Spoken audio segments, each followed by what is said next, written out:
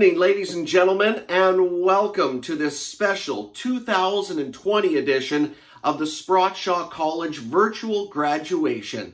My name is Joey Kenward. I'm with Sportsnet 650 Radio in Vancouver, and our parent company, Rogers Sports and Media, has had a long-standing and very successful partnership with Sprott over the last number of decades. I've been very lucky to have hosted this event in person with graduates the last couple of years, and I'm really pumped to be here tonight, even if it's a little bit different, but I think we'd all agree, whether we're tuning in live around British Columbia, or for those of you that might be elsewhere in a different time zone, we're all here together. And think about it, 2020 is a year we've all experienced different challenges, some highs, some lows, but tonight I hope that you can savor in this special evening as each and every one of you graduates from around British Columbia is here together to take part in this virtual ceremony. We're going to hear from some very special people who have some very special messages. And of course, it all culminates with you graduates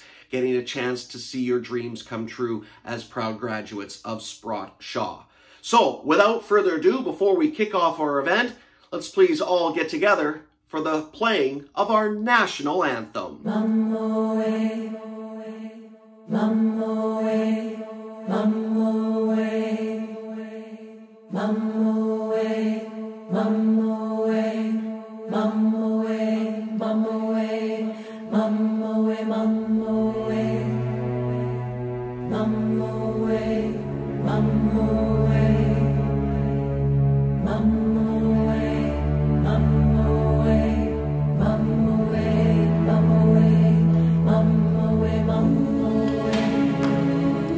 I love unfinished things, the bookmark set between closed pages, the field that waits for seed.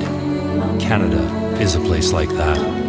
A history incomplete, a traveler turning around and wondering at the distance gone, the distance yet to go. What was there, Canada? What is ever there on a country's road but times when we were glorious and times of things no one should have done? Our anthem understands words of pride with notes of mourning and the music of resolve to finish and turn towards the road ahead. Here is a place to say, we go on, not as before, and so keep faith with the best of what we are. Oh Canada, it is a complex love that keeps us together, and all the more true love for that.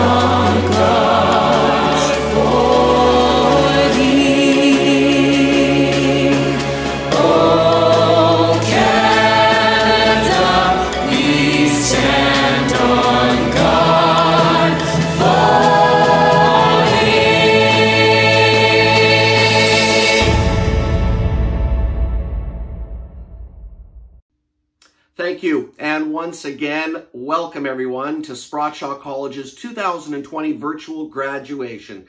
Settle in, relax, and enjoy what's on tap. We have some very special guests who have some very special words for each and every one of you graduates in the next little bit. Let's start by introducing the president of Sprott College, Mr. Vic Tassan. Now, Vic has more than 20 years of experience in leadership in the education sector. He's been recognized for his achievements in growing and leading successful, award-winning, and sustainable organizations. We're so happy he's with you as graduates on this special day. Ladies and gentlemen, it's my great pleasure to welcome and introduce the president of Sprott College, Mr. Vic Tassan.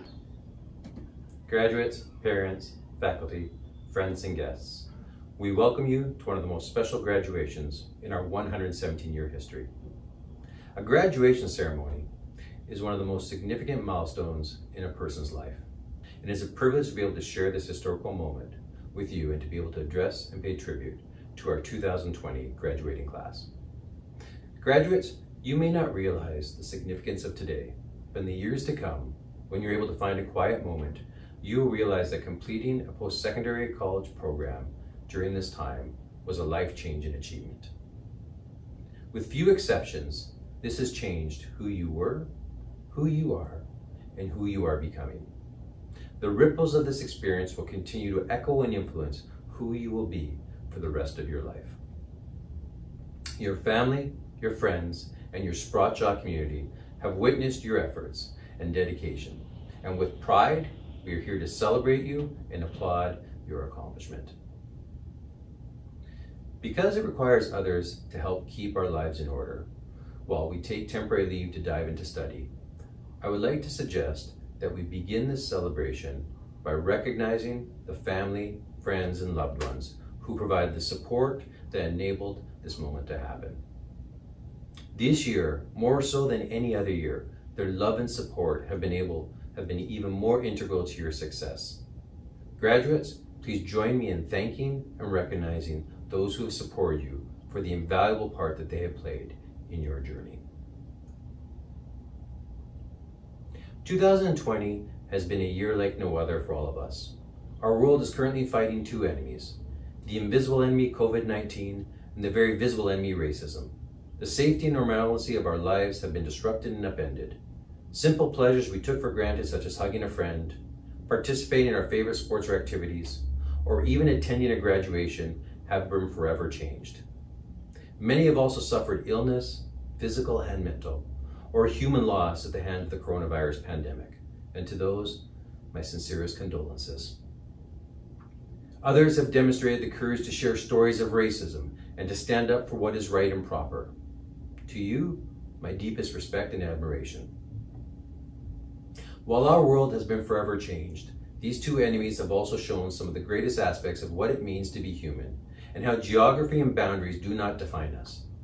The stories about hoarders that in the initial stages dominated our news channels were soon replaced with stories about the millions of frontline, healthcare, and essential workers who put others ahead of themselves, who instead of living selfishly, chose selfishness.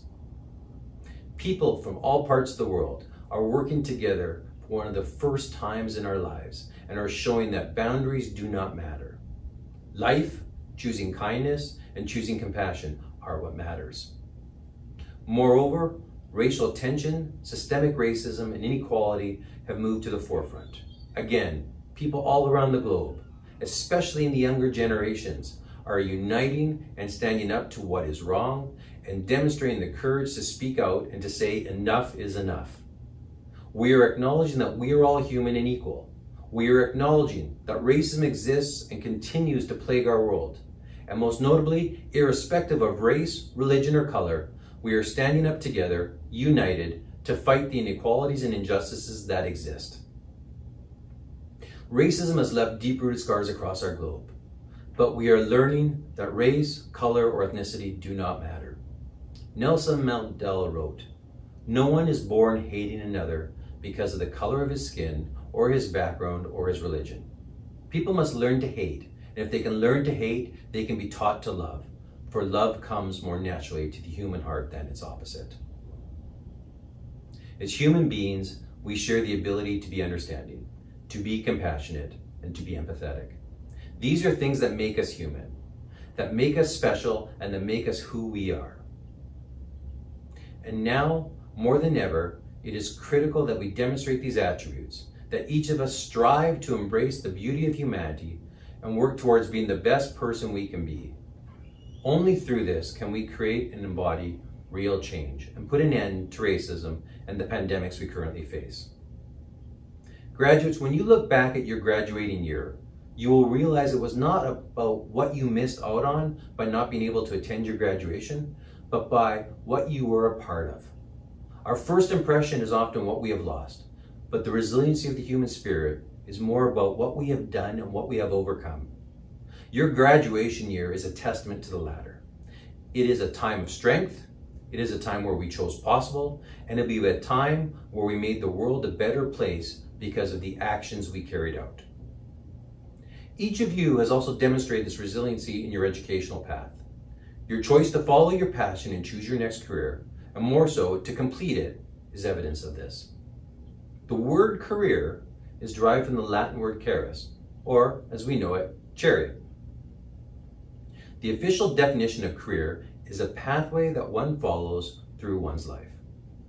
And as we consider this pathway, we are reminded that the world is made up of those who record the steps that were taken to get them to where they are today, and those who map out the way to get to a future that they have envisaged. Famed psychologist Maslow noted this difference when he asserted that you will either step forward into growth or you will step backward into safety. Today, we celebrate the ones that moved forward, those who took a stand, made the sacrifices, took the risk, and those who today walk away with something far greater than a parchment paper. For so many of you, you demonstrated an even greater resiliency when, as of March of this year, you needed to adapt to a new way of being, requiring change in how you went about your everyday, including how you undertook your learning. Through all of these changes, you persevered, and your success in doing so is being recognized today.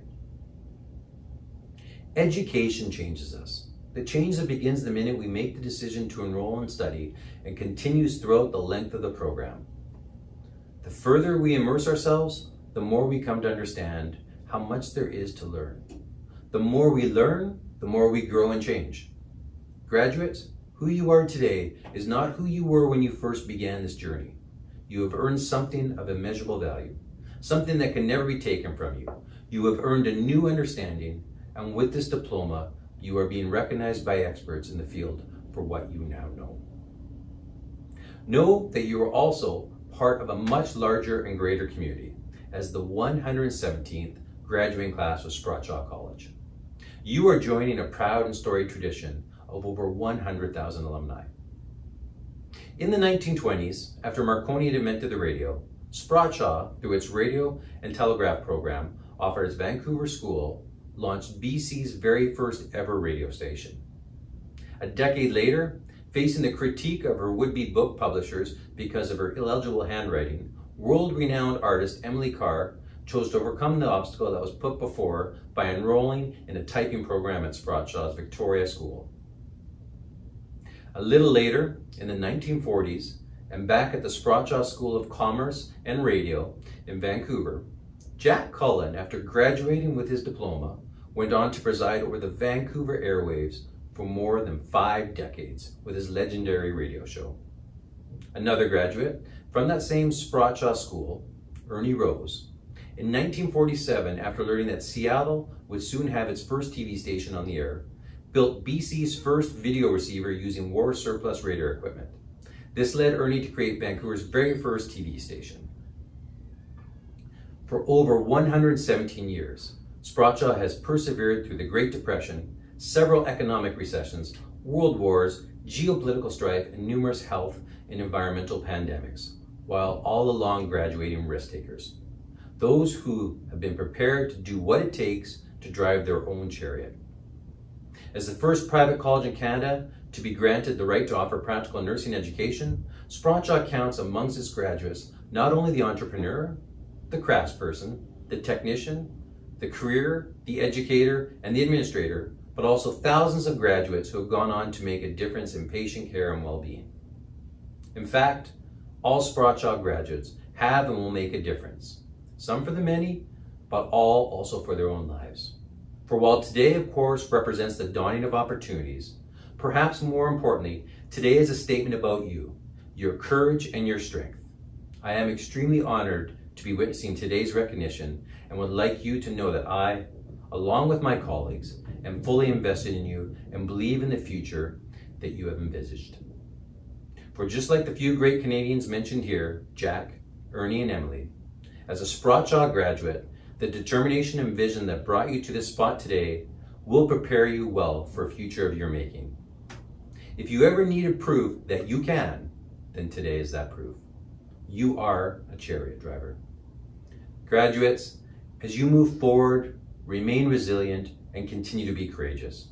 When you interact with people, choose compassion. And when you are faced with obstacles and hurdles, look for opportunities and always choose possible. And when life presents those struggles, look back at today and remember. Remember you will overcome because it is those exact same traits that you now possess that led you here to this moment. But for tonight, celebrate, revel in this moment, and recognize your accomplishments.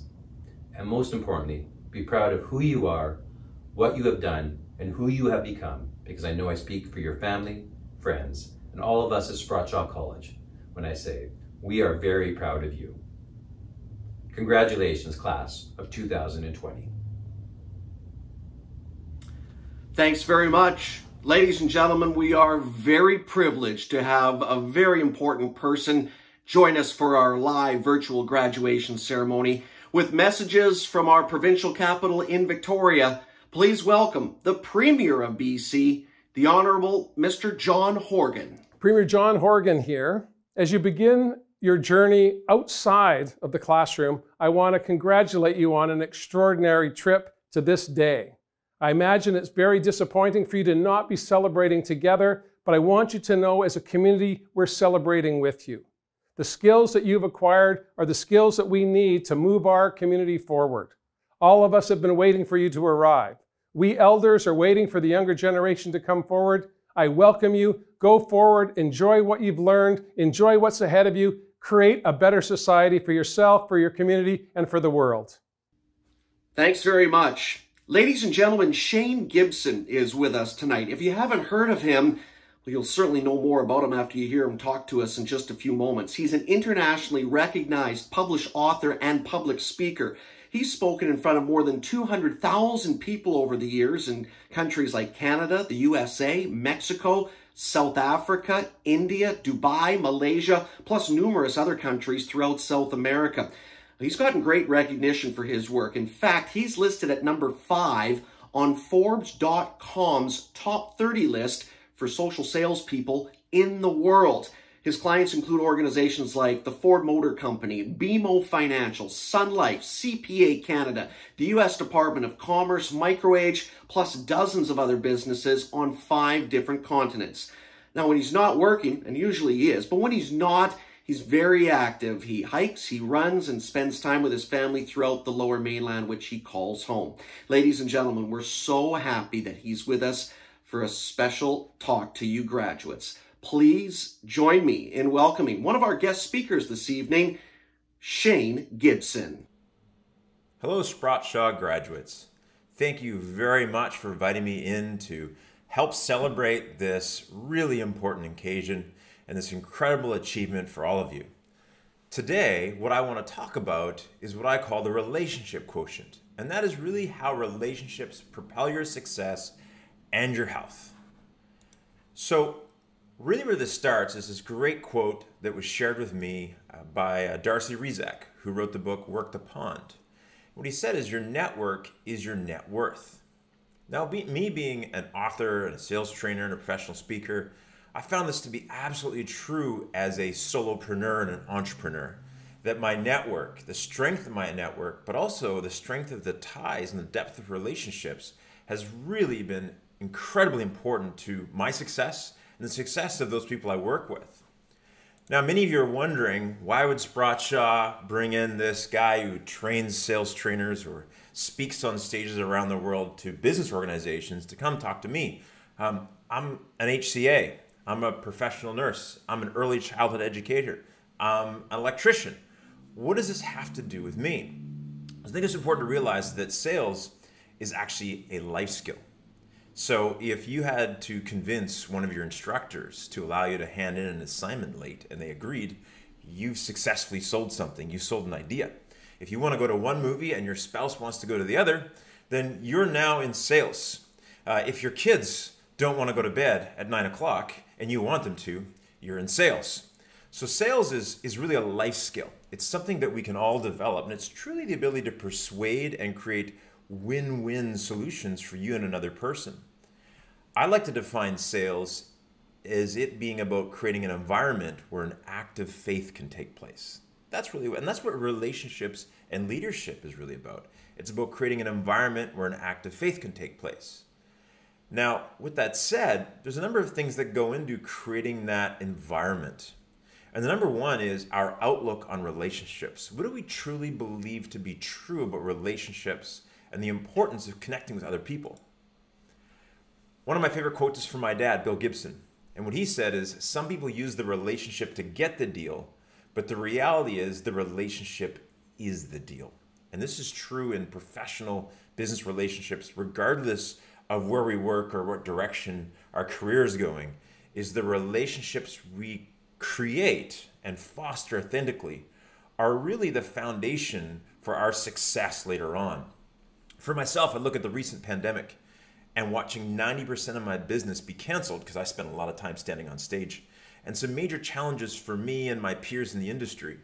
What's been amazing to me is in a period of 4 or 5 months, I've been able to replace all that past business with new business, but it's from historically relationships that I've invested in, where I highly value building relationships with my clients, and I've found a group of people that also value that.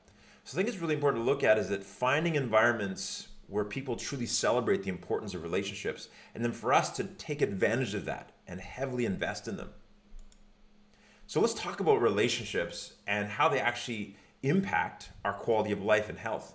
So I came across this study a few years back, and it was actually done by Brigham Young University in Utah. And they took 148 studies and over 308,000 subjects, and they kind of put them together and mashed the numbers. And they looked at, these studies measured network strength, number of ties, and length of relationships.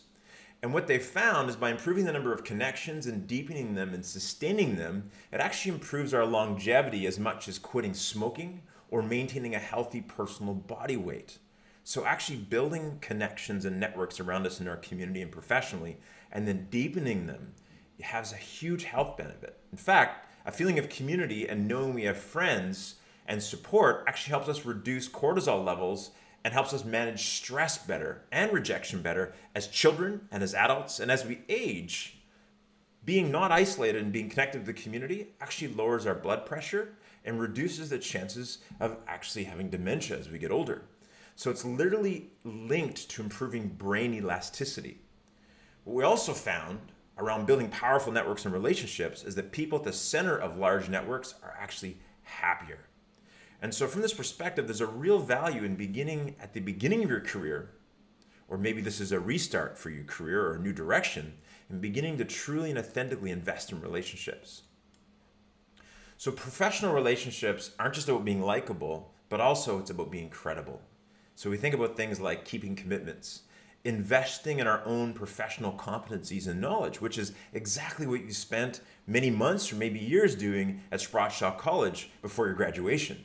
So this credibility, the professional credibility and knowledge is something that I would urge you to continue to double down on and continue to invest on long after your graduation. So I'm going to talk a little bit about some quick tips to growing and deepening your network. There are 13 quick tips, but hopefully I'll leave you some things to think of. You might not implement all 13 of these, but I think they're really important thoughts to look at around how can I embrace these things to improve my professional network or begin to grow it and really set the foundation for a successful lifetime career. So here's some tips on growing your network. Number one, be referable. Don't pressure for leads or assistance right away. And what I'm talking about is that, the first time I meet somebody, or I connect with them on even LinkedIn and they reach out and say, hey, Shane, I noticed you're connected with this person. Can you help me out? Or, hey, nice to meet you. Can you do this for me? And I find that in many cases, or someone who plays the numbers game where they're just networking and connecting with a ton of people, but they're not actually working on their own credibility. So from this perspective, one of the true powers of being an effective networker and relationship builder and member of your community is becoming referable.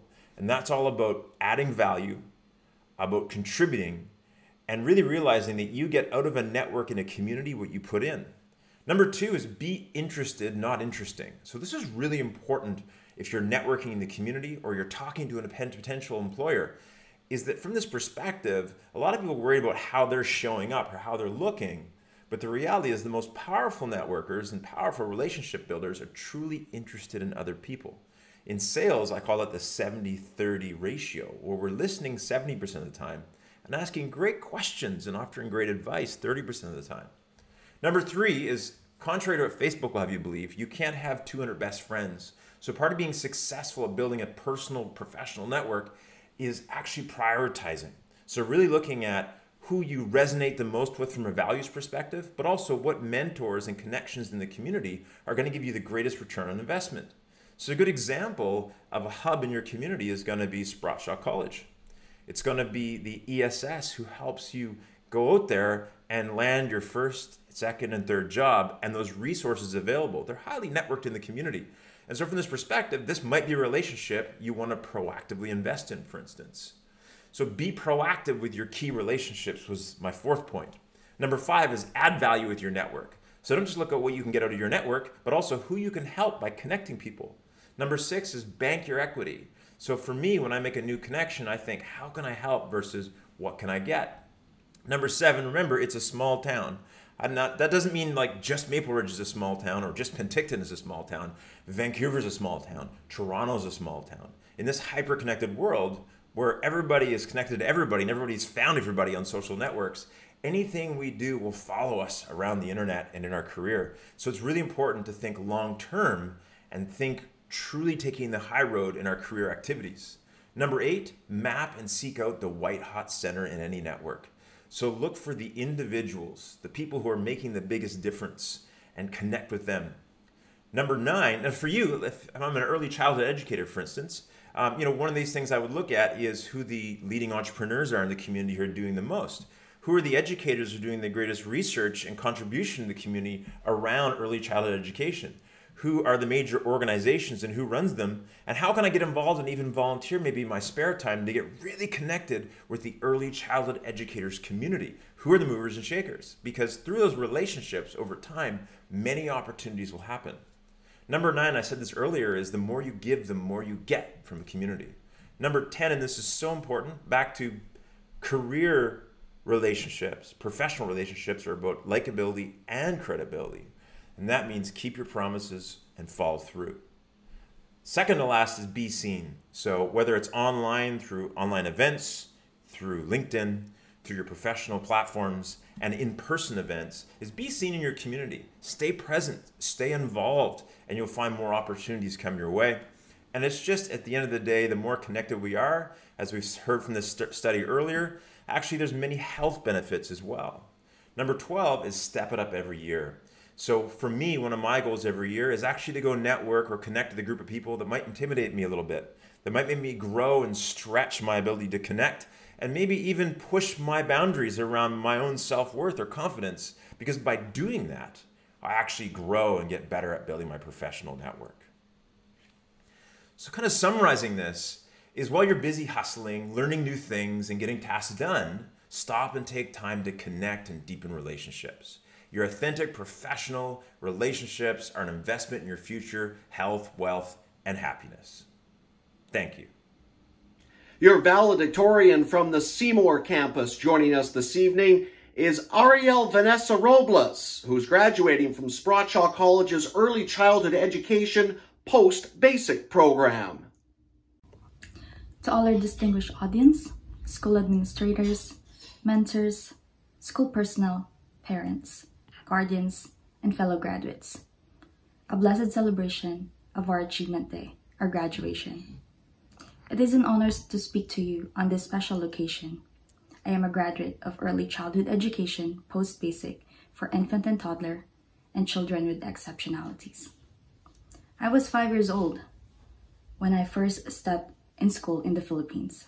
No goals, no dreams, and all I ever thought is to enjoy exploring and making new friends.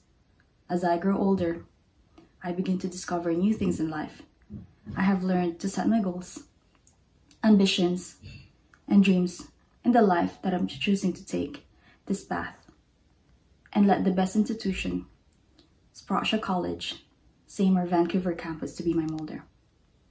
My learning experiences have brought me a higher level of confidence, passion for teaching, and a deeper understanding of children's development and learning. I am so fortunate and blessed for having classmates of different beliefs, culture, and preferences.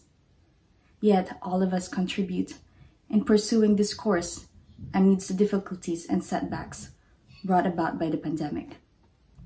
All the challenges that we faced, all the deadlines and kept us to ignore our beds and hate sleep were all worth it. Congratulations to all of us.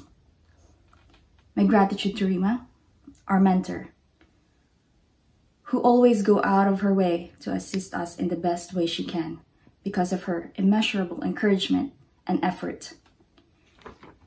We now have the chance to be the advocate of social change. She did not just show the world of teaching, but she made it a point that we make teaching to be our world. Without these people in my life, things will never be the way I wish it to be. To my parents, my brother, my best supporter, and advisor, thank you for your patience and for not giving up on me. To all my friends and special people, thank you for making things a little bit easy for me by my side, making me realize that life is not too bad. Most importantly, I give back all the glory to God, my creator, my provider, and my best friend. For all the students who are in the process of completing their courses, I would like to congratulate you in advance for your decision of pursuing your dreams and for choosing the best school for your career. Never stop dreaming, because dreams really do come true. Congratulations to us, class of 2020. May God bless us all. Thanks once again, and congratulations and a job well done to each and every one of our valedictorians who spoke with us this evening, representing the various campuses around British Columbia. Well, it's that time so many of you have been waiting for this evening. Let's get underway with our commencement ceremony.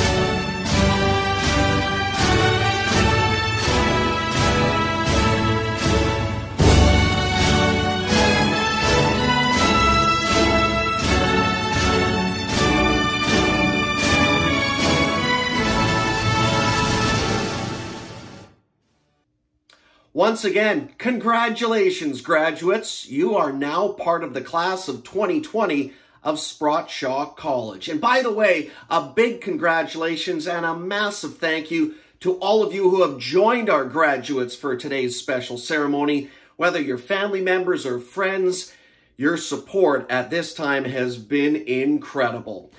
That pretty much does it. Oh yeah, only one thing left to take care of. Graduates, grab those caps and throw them in the air. Congratulations again on being the class of 2020 at Sprott Shaw College. My name's Joey Kenward. It's been my pleasure and my honor to be your MC for our virtual graduation ceremony. Have a safe and fantastic night and enjoy being a part of Sprott Shaw College's graduation class. Thanks again, everybody.